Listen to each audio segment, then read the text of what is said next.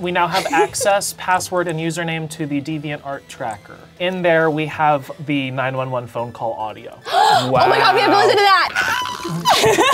I'm so excited. I love this. Oh, hi friends. Welcome back to Bored AF. It is very good to see you and a happy, spooky season to you. We are playing something appropriately spooky. We are diving into another Hunt a Killer board game. This one is called The Class of 98.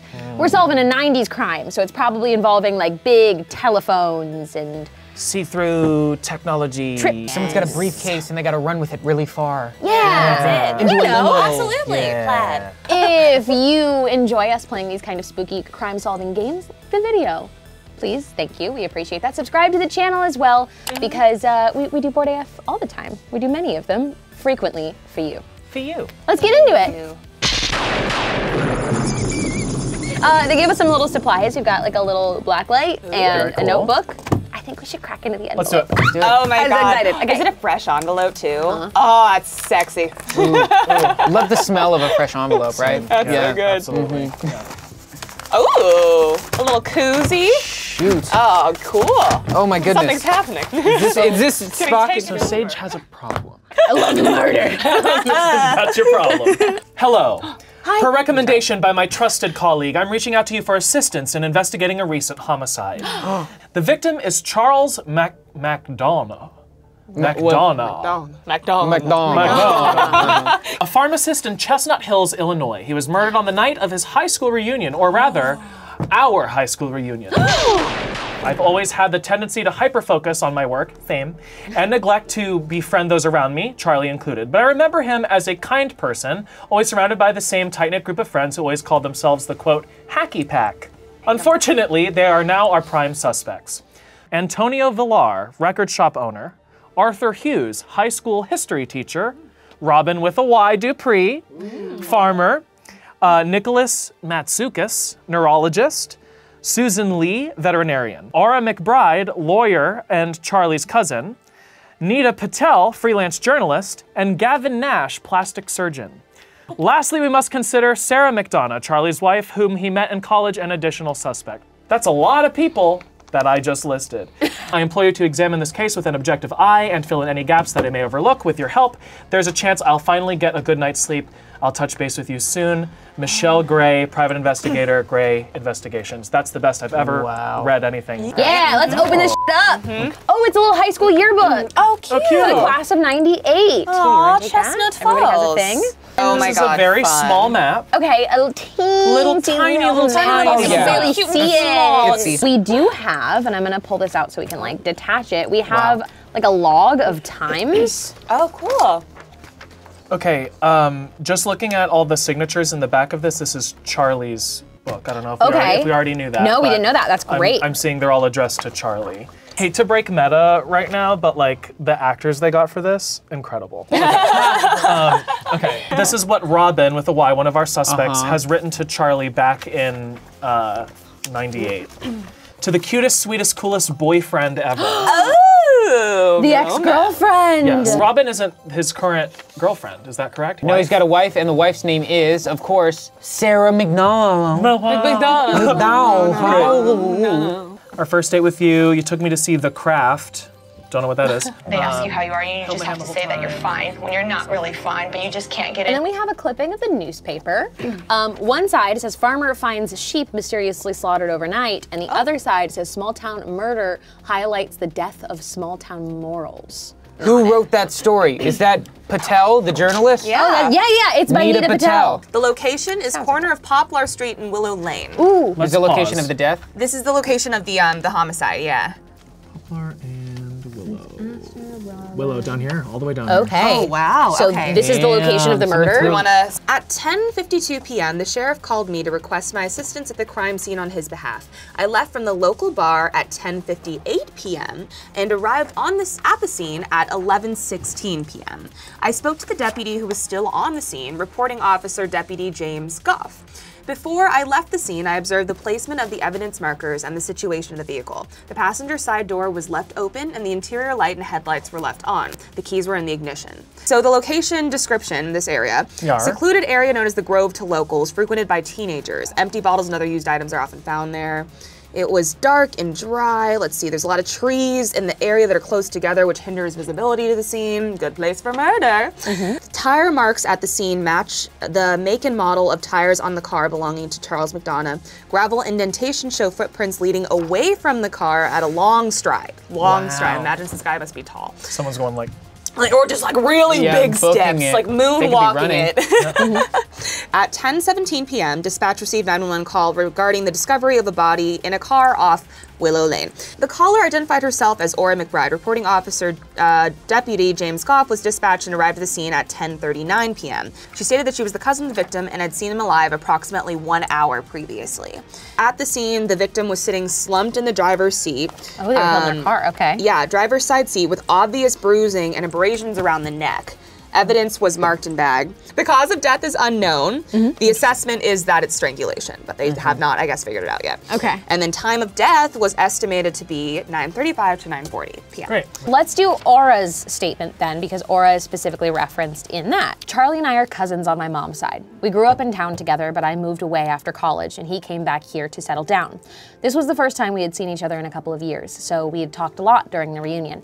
I lost track of him at some point, but we all agreed to meet up at Dimitri's at 10, so I thought I'd see him later.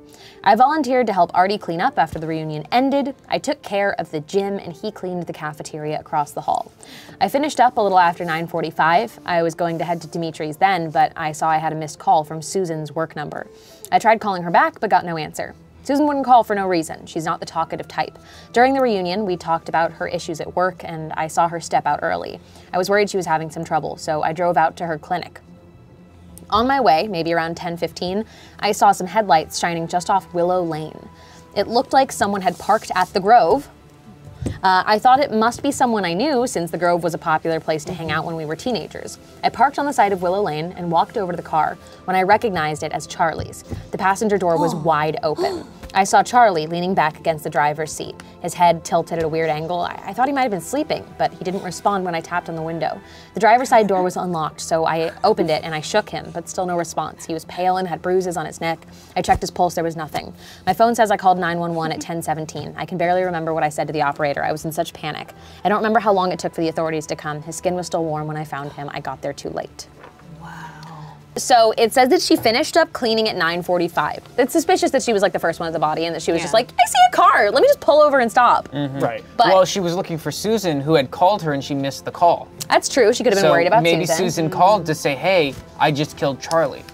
You're right. Do we know Let's anything go about to Susan yet? We've got Susan's statement. Oh, sick. Susan's statement. Okay. Susan is a veterinarian. I arrived at the reunion at 6 and spent most of my time catching up with everyone. I saw Charlie briefly. Later in that night, I spoke to Aura about the lawsuit I'm currently involved in. Our conversation left me with some serious questions about the process, so I decided to leave the reunion early, around 8:40. I drove to my office at the vet clinic to look over some documents my lawyer had sent me. Then around 9:10, I called my lawyer and we spoke for half an hour or so. After that, I called Aura to ask for some more legal advice, but she didn't pick up. This was 9:45, I believe. I left my office and paced around the clinic for a while, thinking I should try to call Aura again soon. I'd planned to meet up with our friend group at Dimitri's at 10, but I wasn't in the mood at that point. It wasn't until later that night that I heard what happened to Charlie. So she was by herself. She tried to call at 9:45. And that's right after Charlie would have been murdered. So she is unaccounted for during that time. Yeah. And she had plans to meet up with them in Dimitri later that night, but decided not to. Honestly, maybe just wasn't in a like happy party mood. Maybe after wasn't in committing like that a murder. I mean, same. like you know, a silly, goofy mood. Arthur Hughes. I was at school until 9:45. I was cleaning up after the overwhelming success of the reunion, which is no surprise seeing as I put it together. There were a few minor hiccups, but thankfully no one made an ass of themselves. Truly a remarkable feat given that Gavin Nash was in attendance.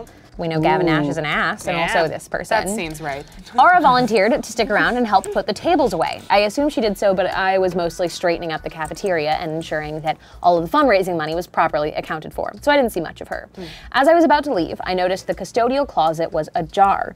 I took a peek inside, only to see it was in utter disarray. I did my best to pick things up, but now I'll have to apologize to Mr. Fitzpatrick on Monday morning for how inconsiderate my fellow alumni were to his workstation. Regardless, I still made it to the taverna right around 10. I was worried that I'd be late, but Antonio was the only one there. The others showed up over the next 20 minutes or so. Everyone seemed normal, except that Gavin showed up with soaking wet hair that was dripping water onto his shirt. Gavin showed up soaking wet. Weird. Okay.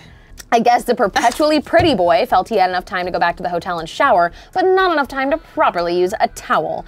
Anyway, we were still waiting for Susan and Aura to arrive when we got the phone call from Aura with the terrible news about Charles. I imagine it'll take some time for all of us to recover from this tragedy on what should have been a perfect night. Can we all just agree that Arthur's a total nerd? Oh, Total absolutely. nerd. Oh my God. Absolutely. Oh my God. Interesting about the janitor's closet. Yeah, somebody f***ed up the janitor's closet. Or f***ed in. Didn't out of it. Yeah. So the goal by the end of this box is to eliminate one suspect as definitely not So it. we won't know the killer this time, but we'll know who we think the killer is not. Hopefully. Yes, hopefully. That's, yeah. Okay. Gavin Nash. Such a like Gavin. popular kid name. Nash. I got to the reunion when everyone else did. I don't know. Look up when it started. Oh, I hate him. I'm gonna write boy. Gavin douche. Yeah. We all know. I talked to Charlie, but I wasn't interested in whatever he was blabbing about, so I talked to some other people. It was great to come back and see where I started out. It's crazy how much happened since high school, but I'm doing really well, unlike some people. I don't mean like Charlie, but I guess that counts. What? I left at 9, I went to my hotel, I wanted a nap. Maybe I drank too much, I don't know. I was having a good time, I didn't know what would happen. I left the hotel and got dinner, and I know Nick showed up a bit after. I remember because his parents wouldn't get me anything to eat before he got there, and I was starved. I finished a cleanse, it was brutal. It's too bad Charlie's gone, he used to be a lot of fun.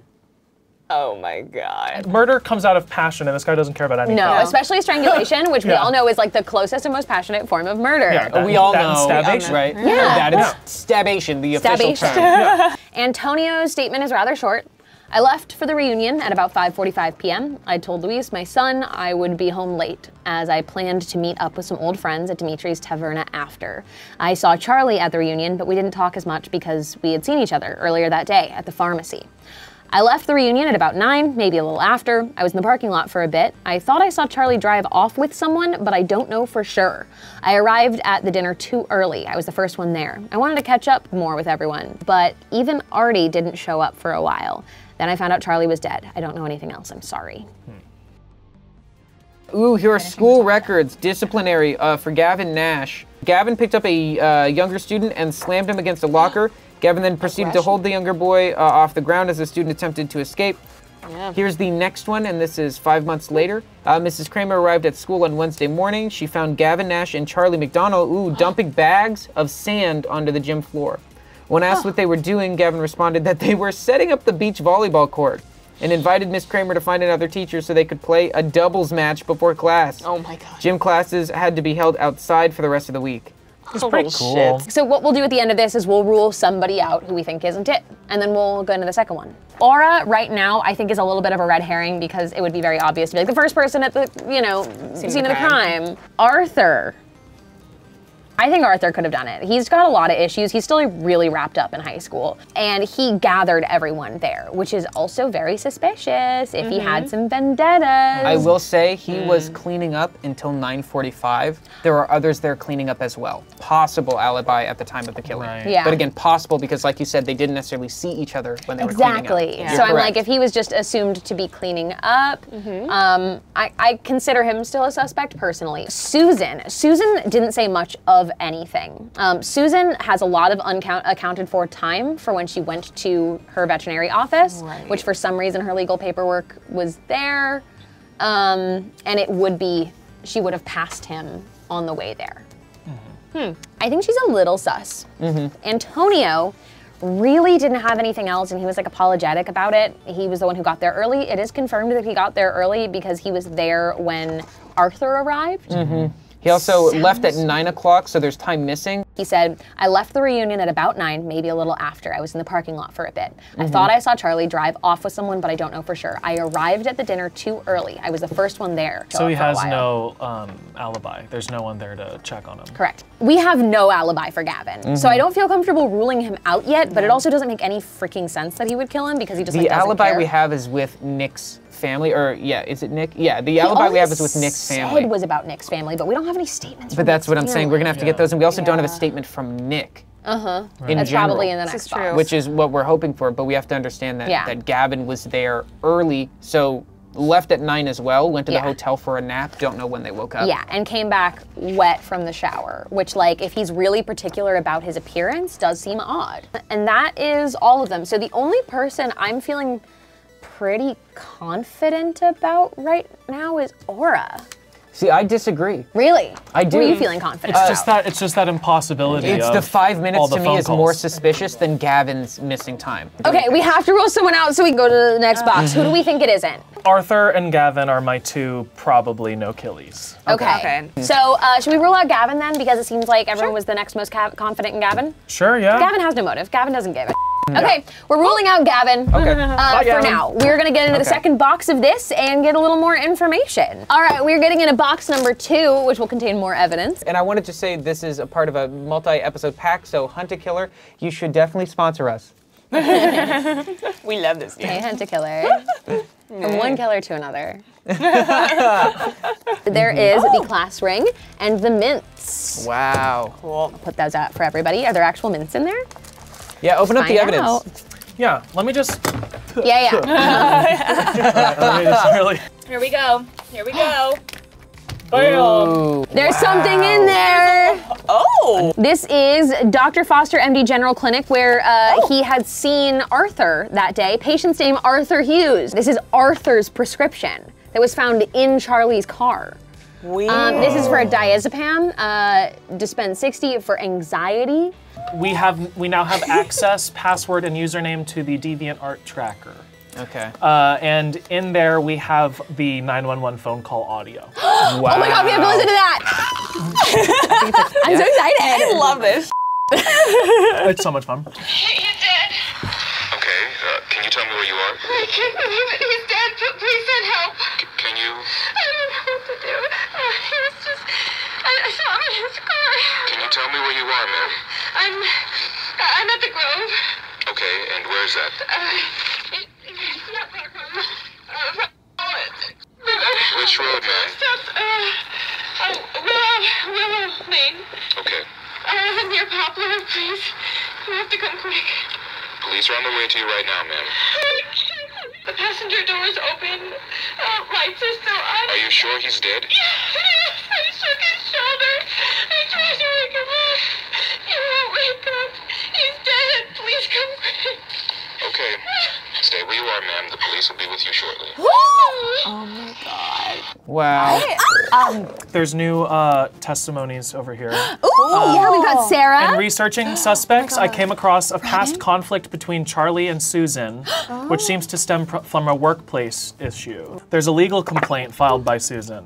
Oh, that makes Susan really suspicious if she was actively stressing about this lawsuit that was between her and Charlie. And she ain't that far from the murder scene. She isn't. She passed where he very got close. murdered. And this is an email with the subject line, "You f***ed up again." Oh. Susan Lee.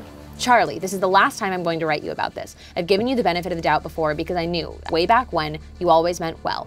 But the seriousness of the situation has gotten out of hand. After the delivery today, I noticed once again that the dose was all wrong. Poor Miss Henderson's pig woke up in the middle of surgery. How dare you jeopardize my practice? This isn't just about the health of the pets and the livestock of this community. This is my livelihood. I know you, Charlie. I'd like to believe you are still a good person, but I know what you do. Whoa. So that was from Susan. And then Charlie wrote, I'm so sorry for all of this. I hope Flufferton is okay. I heard pigs are pretty resilient anyways, so it should be okay. I guess I just wasn't paying attention. I promise it won't happen again. Charlie Mack. You're never paying attention and your promises mean squat. He's dealing drugs. Yeah. Next time this happens, I will be taking legal action. Cool. Sketch. Interesting. So it seems like Charlie has been working for Susan, which is something we didn't know for some reason. Yeah. So we have 4 more statements. Let's start with Nicholas, because that's the one that we didn't have last time that we were really concerned All about. right, so let's get right into it. Yay. I had a good time at the party. It was nice to see everyone again. I mean, not everyone. Not that I wasn't happy to see people, but I had just seen Charlie and Artie a little while ago because they live in town. I was more than happy to see the people who don't live here. I'm sorry, I'm not being clear again. I wanted to talk to Charlie about something important. No, nothing major, it was just a personal thing. Anyway, during the party didn't seem like a good time. I tried to catch him after, but he was already gone. I knew I would see him at my parents', the taverna, so I wasn't too worried. I didn't feel like talking to my mother while we waited for the others to show up, so I went to the bar instead. I had a drink and then went over. By that time, most of the others were already there, but not Charlie. We waited and he never showed up, and now he's never going to show up. Can we be done? I don't like thinking about this. Next statement, let's go to Nita, who we really have not even thought about. I got to the reunion when everyone else did, I suppose. It was a fun time, nice to see everyone again. Charlie seemed to be in good spirits, and I remember him saying something about seeing everyone at the taverna after the reunion was over. I had no reason to believe Charlie wouldn't be there later. Who's your lead suspect? Has the autopsy been conducted yet? Fine, but who in town do you think is qualified to make the public statement? And word travels fast around here. It would be more efficient to just tell Pam at the Quickies. No, I'm not deflecting. I went back to the hotel because I left my wallet, and then I went to the diner. I'm not sure when I got there, but I know Nick was very late, and his parents were waiting for him to show. Have you ever questioned Mr. and Mrs. Matsukas yet? So, something that's connected for me is the diner is the taverna. It's the same thing, and then Nick's parents obviously own it. And Nick was very late. And Nick is claiming that no one saw him because he was at the bar. So One Nick of is looking them- sus. The next one is from Sarah. That is the wife, the last time I saw Charlie was a little before 6 on the night of the reunion. I wanted to go, but Maggie had come down with a nasty cold, so I decided to stay home. He gave me a quick peck on the cheek and then tucked in Maggie. He kissed her forehead and said, "Bye, Magpie. I love you. I'll see you soon." She smiled and said, "Bye, Dad Pie," and then went back to sleep. And then he left. Oh no, good writing. I keep hearing that exchange over and over again. I dreamt about it. It's so painfully ordinary, like Charlie could be walking through the door any minute. Maggie doesn't understand what's happening. She knows her daddy is gone, but I'm sorry. I was home all night. We only have the one car. Nothing remarkable happened until I got the call from Aura and then the police. I just feel like I'm drifting, like this is all some horrible dream. Maybe I'll wake up tomorrow and come down the stairs and see Charlie and Maggie watching cartoons and eating cereal out of the same stupidly large bowl. But I won't. He's gone, just gone. And I don't know what I'm gonna do. Please let me know if there's anything else I can do to help, please. Okay. Heartbreaking. That was intense. Yeah. That was a very, like, you know, wife of the deceased statement. Yeah, like that kind of made me feel real. Yeah, we had some feelings there. That was it, yeah. Yeah, we Hit me. experienced something Hit together me right in the today. feels. And the last one is from Robin. This was his high school girlfriend.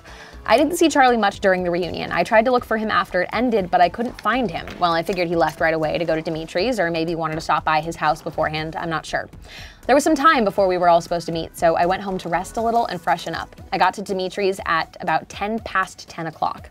Gavin came in after me, Nita after him. Nick was pretty late, which I found weird. I thought he'd come early to help his parents or something since they own the diner. But then again, I didn't really think about what everyone else planned to do. I mean, between the reunion and the diner, I thought I'd see Charlie again in an hour or so. So, you know, sorry, I wish I could be of more help. Nick is seeming real suspicious Nick is right pretty suspicious right now. Rando just found this. I'll keep the biz running while you're away. It Drugs. says in He was dealing drugs in high obviously dealing school. drugs. And so Who's it? what I'm trying to do right now is look at the handwriting here and see what it matches on here and Yes. match it up. From what I can tell just right now, I'm gonna do a double scan, but it looks like it's Antonio. Ooh, okay. This handwriting right here, the T matches the T style. Antonio also left the reunion early, 9 o'clock, saw Charlie leaving. That time missing could be related to their business. I have the full autopsy report. I have 3 pages of autopsy report. Detected large singular contusion to the front abdomen, cranial bruising in the upper left side of the head. So he was beat up. The duration of the last meal intake was between 1 and 2 hours before death. What time is the buffet? The buffet was 6:45. And the buffet was 6:45, yeah. Okay, so then 2 hours before, 1 to 2 hours, that would be 7 to 8. They ate. Superficial and deep tissue abrasions. These injuries are indicative of manual strangulation. Head suggests light blunt force impact, and injury to abdomen suggests pressure from blunt rounded object. Yeah. You got hit with something. I would just like to show this. Are you with talking the about this? top down. Talking about that right there? Uh-huh. Right there? Yeah, can we see this? that Yeah, right yeah. there? It's this, right? It's very important right there. Oh, that's the oos. That's the oos. Yes. It's the oos. That's all. And this is I don't know if you guys did you guys talk about I have this not yet? seen that yet. It's another Nita Patel story of course. And it's, I think, what the lawsuit is. There was a negligence in like him treating a horse, like the kind of medication he gave a horse, and then the horse died. So This is the lawsuit, basically. Susan wanted a certain amount of diazepam, which was the same prescription. The in anxiety thing. Yeah. prescription. Which is part of the anesthesia for the horse. It was a severe overdosage, so he wasn't skimming off. He just wasn't paying attention, I guess. And so the horse got overdrugged and then drowned in its drinking trough after surgery.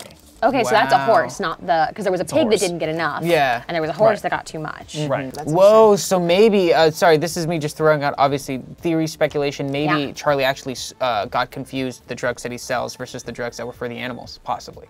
The last knows? piece of evidence here, well, second to last to the photos, is a love letter to Charlie from Robin on like the most perfectly 90s paper. It has little bubbles on it, like real amazing. Lisa Frank notebook kind of stuff.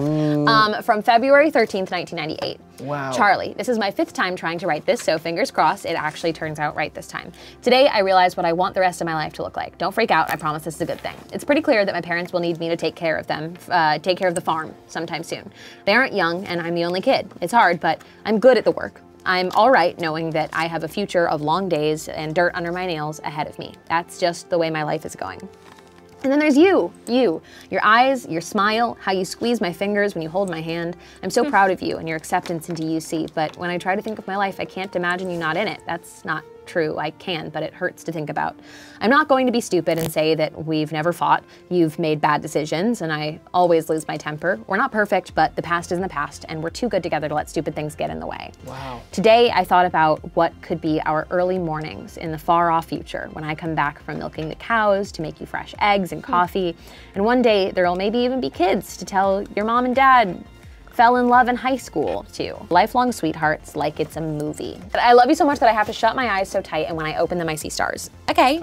Okay. Weird kid stuff. Promise me that my future will have you in it. All my love forever, Robin. Oh, Wow. Robin. So sweet. She was Spoiler alert. real hung up. Yeah. I would be open to cracking open a third box of evidence if we feel like we've got a handle on what we have in front of us to get a little bit closer if y'all wanted to. Cool. I think we can handle it because we're very good detectives. Yeah. Add in box number 3.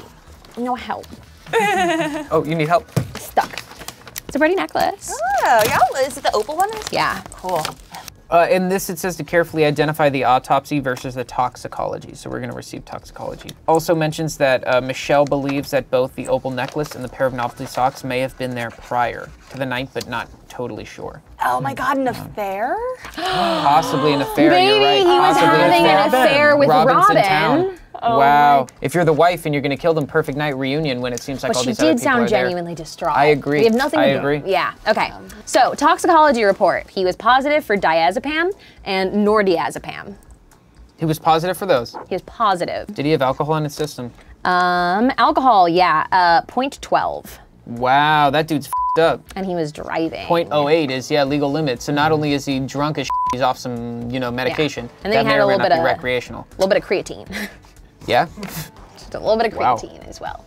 Everyone except for Gavin and Antonio were drug tested. Antonio was not drug tested. was not drug tested. Okay, that's going to be sketch. Antonio said that he did not believe drug testing was relevant to the case and was concerned I was focusing on the wrong things. Refused to be tested. Interesting. Gavin insisted that drug testing would be an invasion of privacy, appeared agitated and tense. With Charlie's bank account, an unusual pattern of checks to and from Antonio were found. Oh, Yeah. they're still in business together. They kept So that unusual business checks going. and does not want to be drug tested. Here are the checks. So Yeah. on the 14th of November, $6,800 from Antonio to Charles, $6,800. And then the following day, one day later, Charles then pays Antonio $15. And then again, Antonio, now a month later, pays Charlie $20. And then back again, this is now 2 days after that one, $5 from Charlie to Antonio. So it's weird. A lot of money and then a little bit of money, but both are in Back and periods of back and forth. From Salamander Pawn on Main Street in Chestnut Falls. So that's going to be Charlie going to a pawn shop selling some of his personal items. Okay, so this was on 6/4/99. Okay. Item description, gold ring, CFHS logo. That's that class ring. Amount financed, $50. Fees, $8. Annual percentage. Items pawned are only redeemable by the holder of this ticket. Any items pawned are subject to be sold by pawnbroker when no payment has been made. I don't know what this means. So what that means is that that ring wasn't in Charles' possession after they graduated. So it being in their car means that at some point they would have, or someone else would have purchased it out of pawn. So either he purchased it back off of that, or he defaulted on it, never paid what was owed, and someone else was able to purchase the class ring. I mean, it's the reunion too, so I think that would have sentimental value. Maybe someone brought it as a gift. So, with the information that we got from the first box, we think that Gavin is the least suspicious. I think the shower might be a bit of a red herring because he didn't have blood to wash off, and he doesn't seem to be interested, and his alibis were pretty relatively He was at the restaurant solid. with other He was people. with parents, yeah. We've ruled out Gavin Nash. Yes. Ora McBride, the cousin of the victim. Yes. She was the first one to find him. She was going to see Susan, which does make sense to have passed on the way. The phone call, I think, was pretty convincing. Also consider that Ora is, I say in cahoots, but on the side of justice for the horse scenario with Susan. Yeah. She's not actually on the case, but she is consulting, Right, giving she's Susan helping advice. her out, yeah. Susan Lee. Susan has tons of motive. Yeah. She was like, this is my livelihood, you schmuck. Yeah. And he was really messing it up. So She's Susan is nearby. like, and she's nearby, and Yep. she's Yep. unaccounted for during that time, very much so. Yeah. Antonio. Antonio, of course, has the child. Honestly, there's not much to be said about Antonio other than in high school, we know that he was working with him. He was the one in the yearbook who was probably selling. We assume, with we him. don't know for sure. We don't know if it was But selling. But based off of It's handwriting. the only other handwriting in the book that has the same letter P. There is missing time in Antonio from 9 to 10, and Yes. Antonio is the last person to see Charlie alive. Right. So I do think it is Still suspicious. a suspect. Okay, Arthur Hughes, uptight, still really invested in everything that happened in high school. There is his prescription in the car, of course, but it was tucked in a place that it doesn't seem like you would like drop it by any means. In some way, he is tied to the drug situation. Right. Yeah. And as for time, supposedly he was cleaning up. We cannot confirm that, but he does have a place that he should have been. Yeah. Sarah's the wife. Sarah has a very convincing statement. We don't feel like it's probably her, though there could be an aspect of jealousy with the potential affair that we're potential seeing affair could be happening. Robin makes a high on the list. Robin's got a lot of motive. We know that there's a woman's necklace in the car, which was just on the passenger side in the place that he was attacked from in some capacity. There was something to do with nails, which again doesn't the necessarily photo mean a is woman, pretty- but so Robin's pretty suspicious. Nita, I have no suspicions about Nita personally. Maybe I should, and maybe that's exactly what they want us to believe, but like Nita's just trying to cover the story. Yeah. Right. Has no motive whatsoever. The only motive would be her obviously wanting a good story. And then lastly is Nicholas. What do we know about Nicholas? That he's missing.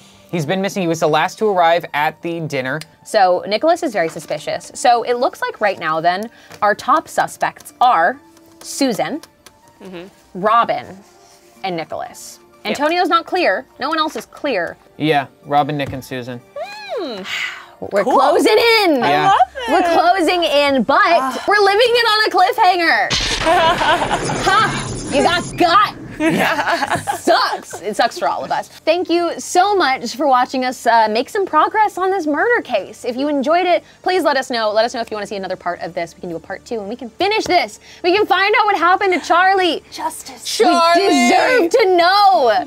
And hey, if you did like it as well, giving a thumbs up also lets us know that you enjoyed it. Subscribe, click that notification bell, get notified every time that we post a new video. I would like to do a part 2. I would like to know what happened. Yeah. Wow. Sorry about the cliffhanger. We love you very, very much. And if you love us, you should check out this video over here. Look at that. Look at that over And there. that one over there. Oh my gosh, there's another. Whoa. Go do it. Go do it. Go check it out. Wow. You know what would really help us What? do a part 2? What? If Hunt a Killer sponsored us. That's not gonna work.